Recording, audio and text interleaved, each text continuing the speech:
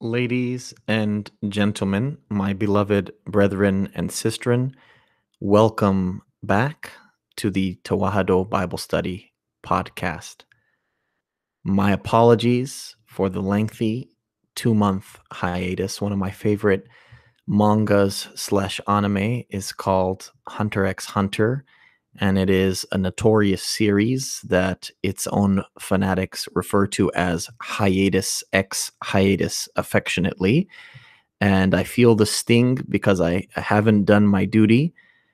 I will try not to lengthily defend myself, but sinner that I am, I will defend myself. I've had a few life changes. The last time I had a gap between podcasts, it was huge, and it had to do with some other catastrophic digital events in addition to life events. But I got married, holy matrimony happened, and I also moved with my beloved to a location that we would both be co-living in.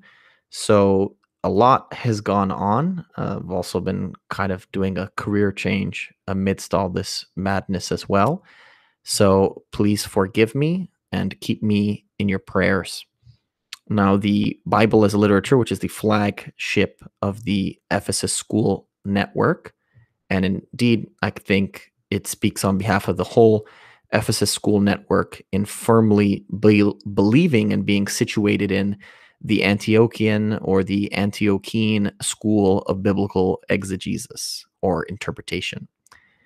And what's fascinating is that this is not something I grew up knowing about, but there was these distinct schools of biblical exegesis or interpretation. The Alexandrian school, which represented more of the sort of Greco-Hellenistic thought and the philosophies that come associated with that, and the Antiochian approach, which I believe was predominantly, Syriac influenced and thus Semitic, but one of its most famous proponents, of course, his writings come to us in Greek. That's John Chrysostom, the man with gold for a mouth. So the Antiochian approach is very different than the Alexandrian approach. And there's a great article that you could sift through the Ephesus School Network's main page, and you will be able to see the finer details of what it is. Or if you do some of your own searching on your search engine of choice, you can also do that. But the big thing for me is that without me knowing it growing up, the Trigwame Beit, which is the Aksumite school of biblical exegesis, has had Western scholars independently come to a consensus that it is itself situated also in the Antiochian school of biblical exegesis. You can call it historical accident, or you can call it the grace of God. And what makes it weirder is that there's this mix of Alexandria and Antioch within the Aksumite tradition, because our hierarchs or our bishops came from Egypt, from Alexandria, for the longest time. So hierarchically, perhaps even liturgically, I know at least the main part of the liturgy, beginning of the liturgy, is straight up the Alexandrian rite, R-I-T-E. So liturgically, hierarchically, we're Alexandrian, but our form of biblical exegesis, biblical interpretation, is in the prestigious interpretation tradition of John Chrysostom, of Ephraim the Syrian, who of course wrote in Syriac, and Isaac the Syrian, who also wrote in Syriac, and Jacob of Saruk, who also wrote in Syriac. Of course, we have our own scholars, Dusiarid, more a hymnographer, but you can see the Antiochian school of biblical exegesis even in his hymnography. And huge people, Mamper Esros, huge people across the centuries, Mamper Kufla Georgis, Abba Bahari, so many various people, Abba Georgis of Gasicha in the Ge'ez or Aksumite tradition.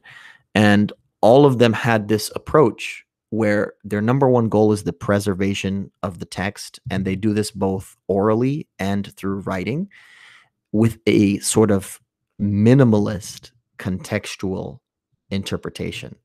And so in easing back out of my hiatus and in giving due respect and homage to the Antiochian school of biblical exegesis and its living memory within the Ephesus school network, but also back home in Ethiopia in the Aksumite School of Biblical Exegesis, also known as Tirguame Beit or Interpretation House. Today, I will be just saying a few points on the front end, and then I'm going to read Romans chapter 5 in its entirety to you. So, the first point is that, again, we're continuing this theme of justification or the declaration of righteousness. It's rare for what we hear in the Gospel of John chapter 15 is called no greater love, laying down your life for another. It's rare for that to happen for a righteous person.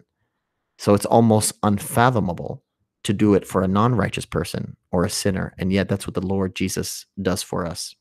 The second point I want to mention is that you see this movement, this path from tribulations to hope.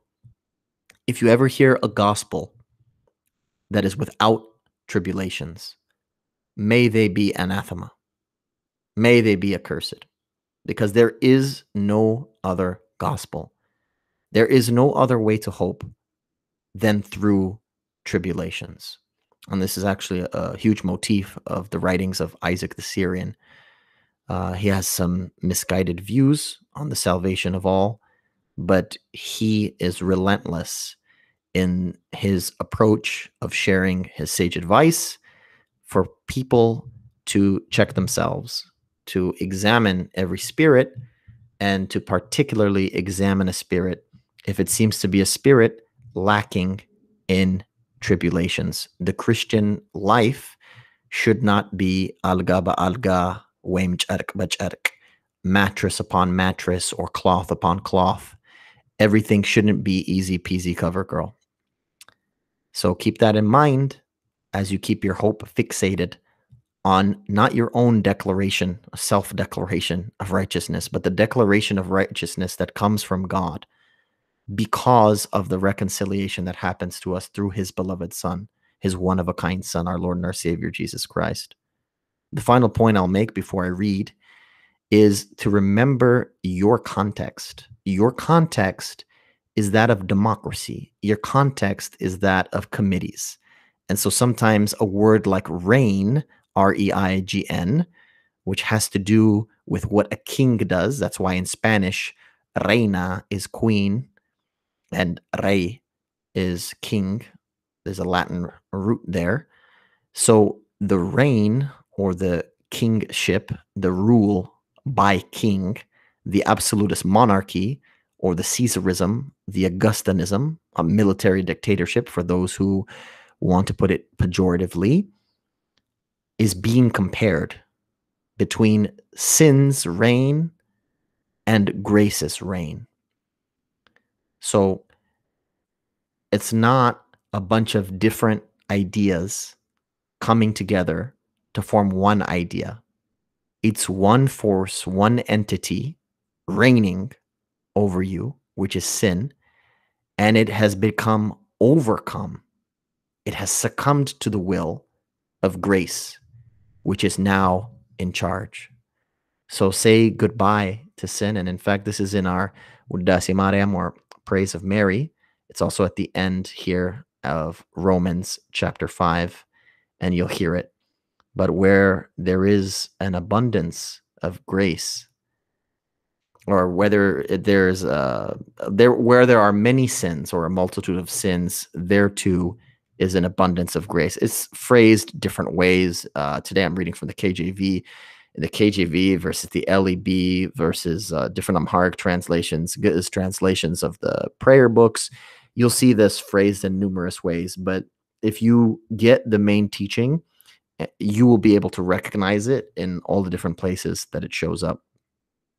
I said I would be brief. Of course, I talk for a vocation, and so that will be very difficult for me to be brief.